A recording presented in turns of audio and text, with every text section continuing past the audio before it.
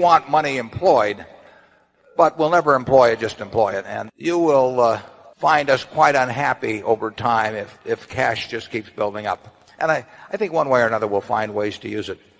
You may have trouble believing this, but Charlie and I never have an opinion about the market because it wouldn't be any good and it might interfere with the opinions we have that are good.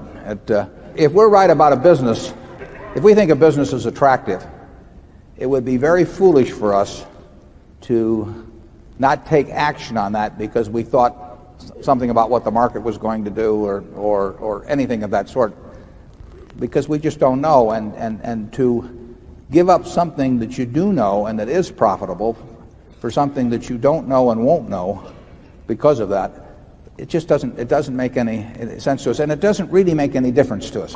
There's nothing magic. We like to put a lot of money in things that we feel strongly about. And that gets back to the diversification question.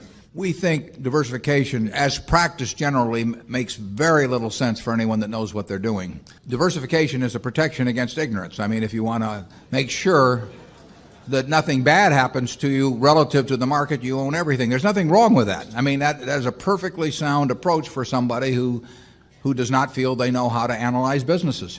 If you know how to analyze businesses and value businesses, it's crazy to own 50 stocks or 40 stocks or 30 stocks probably, because there aren't that many wonderful businesses that are understandable to a single human being in all likelihood. And to have some super wonderful business and then put money in number 30 or 35 on your list of attractiveness and forego putting more money into number 1 just strikes Charlie and me as madness.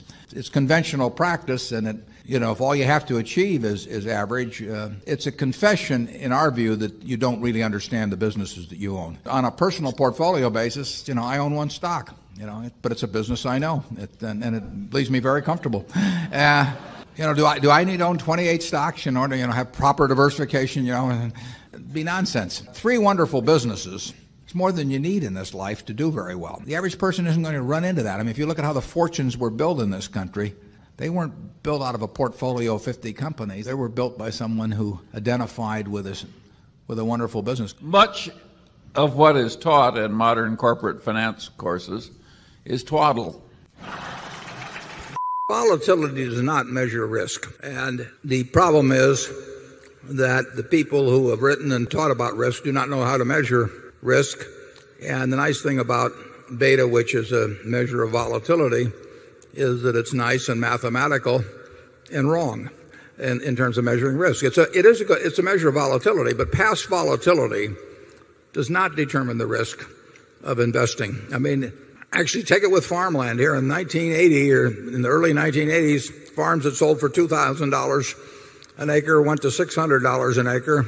I bought one of them when the banking and farm crash took place, and the beta of farms shot way up.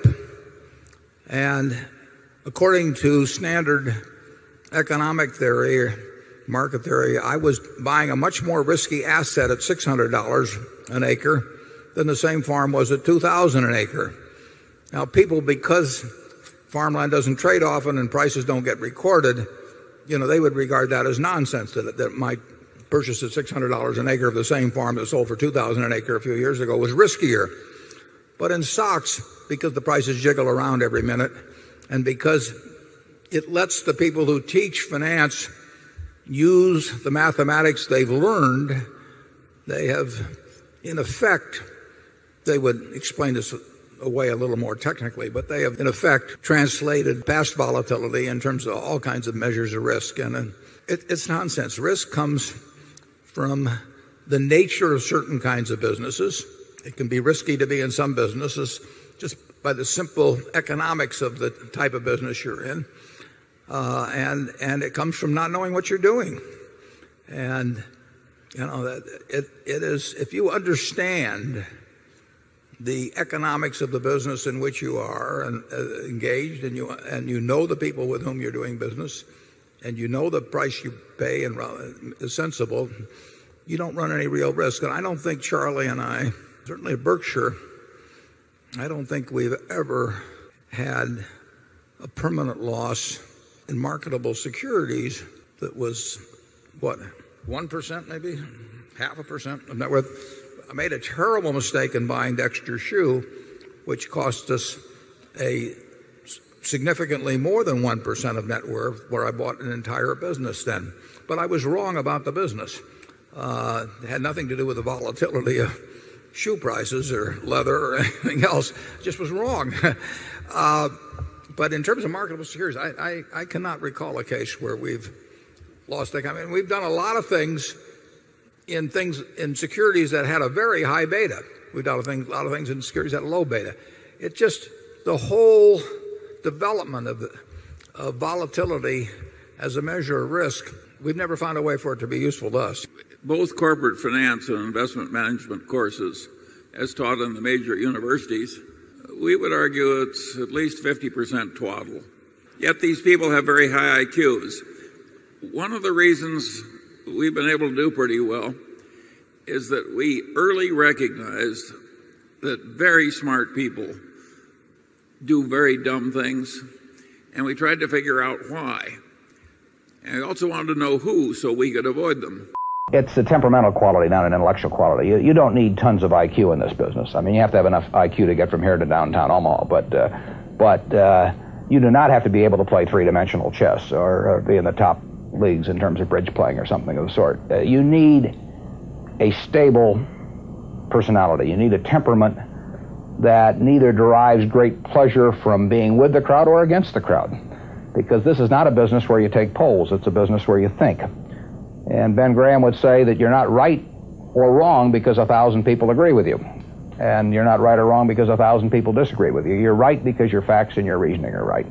By far the best investment you can make is in yourself. I mean, for example, communication skills. I tell the students that come that they're going to graduate schools and business, and they're learning all these complicated formulas and all that. If they just learn to communicate better, and both in writing and in person, they increase their value at least 50%. If you can't communicate, somebody says, it's like winking at a girl in the dark. Nothing happens, basically. And you have to be able to get forth your ideas. And that's relatively easy. I did it myself with the Dale Carnegie course. Some people wish I'd taken a shorter course now in terms of my talking later on. But it's just hugely important. And if you invest in yourself, nobody can take it away from you. If I gave you a car, and it'd be the only car you get in the rest of your life, you'd take care of it like you can't believe. Any scratch, you'd fix that moment. You'd read the owner's manual. You'd keep a garage and do all these things. And you get exactly one mind and one body in this world. And you can't start taking care of it when you're 50. By that time, you'll have rusted out if you haven't done anything. So you should really make sure that you just remember that you just got one mind and body to get through life with and to do the most with it. We think the best way to minimize risk is to think.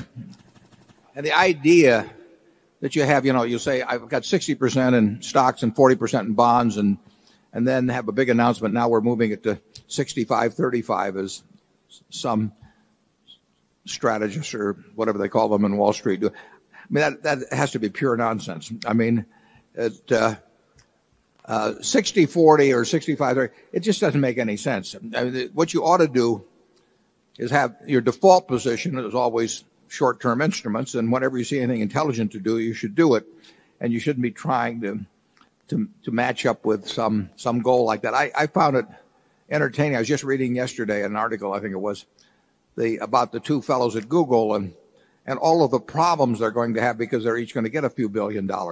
And I mean, it was. I mean, I wanted to send a sympathy card. I almost went down a Hallmark store because this article went on. They've got this terrible problem and that terrible problem, and they're going to need lawyers and they're going to need financial lawyers. They don't need anybody. Those guys are smarter than the people that are coming to them, and they do not have a big problem. And they're very capable of thinking it through themselves. The people that have the problem are the people who want to sell their services to them and are going to have to convince them that they have a problem. But so much of what you see when you talk about asset allocation or something, it's just merchandising. It's a way to make you think that if you don't know how to determine whether it should be 60-40 or 65-35, that you need these people. And you don't need them at all in investing. I mean, most of the professionals that tell you you're going to get in great trouble unless you listen to them and sign up for their services, they're good at selling. But it's what my former brother-in-law that worked at the stockyards used to say was that people would bring in cattle or something, and I'd say to them, how do you get the farmer to employ you to sell the Swift or Armour or Cudahy instead of the guy right next to you? I mean, it's a cow is a cow, and Armour's going to buy it the same way. And he gave me this disgusted look, and he said, Warren, it's not how you sell them, it's how you tell them. Well, there's a lot of that in Wall Street. Yeah, people have always had this craving to know the future. The king used to hire the magician or the forecaster, and he'd look in sheep guts or something for an answer as to how to handle the next war. And so there's always been a market for people who reported to know the future based on their expertise. And there's a lot of that still going on. It's just as crazy as when the king was hiring the forecaster who looked at the sheep guts. And people have an economic incentive to sell some nostrum. It can be sold over and over and over again.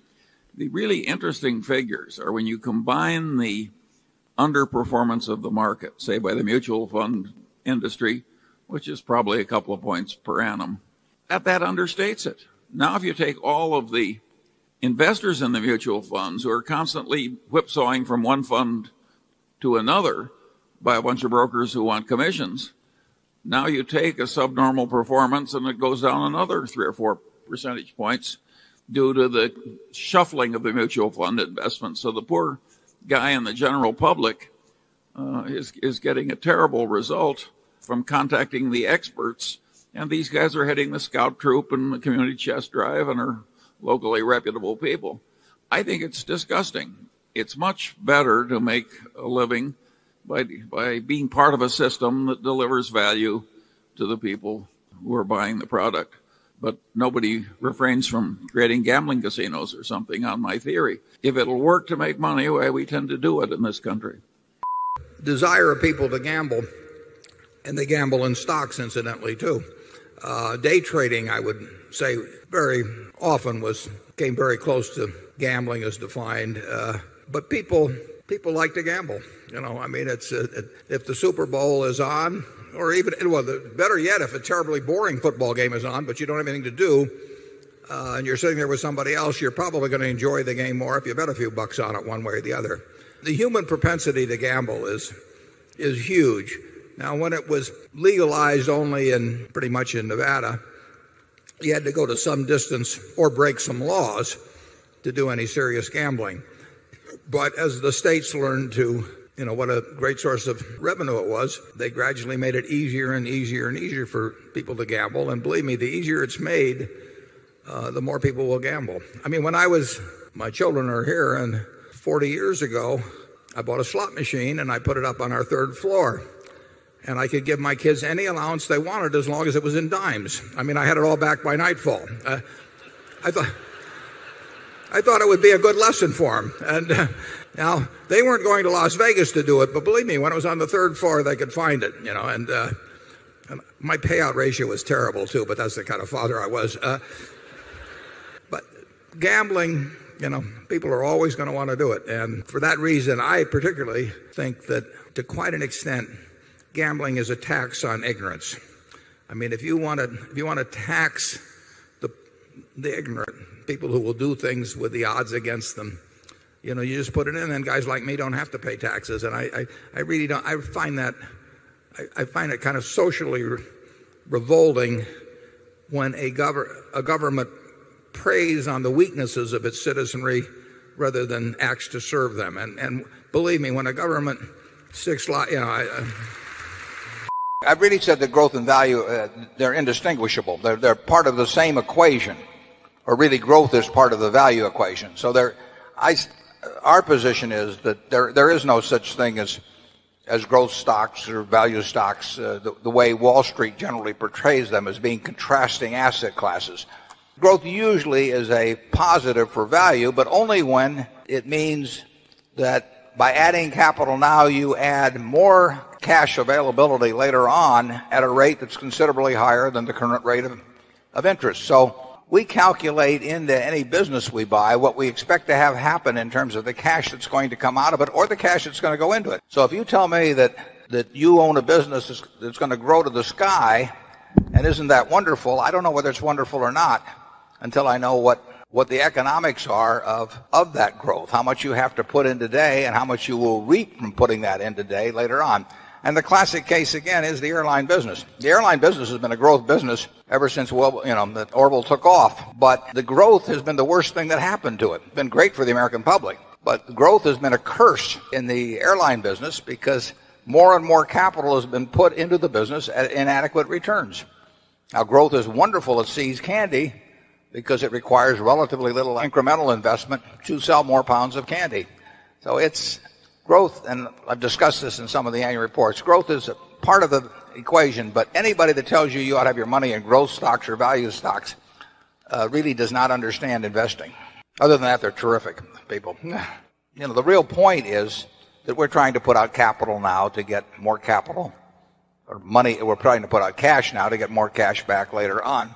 And if you do that, the business grows, obviously, and you can call that value or you can call it growth, but they're not two different categories. And I just cringe when I hear people talk about now it's time to move from growth stocks to value stocks or something like that, because it just doesn't make any sense.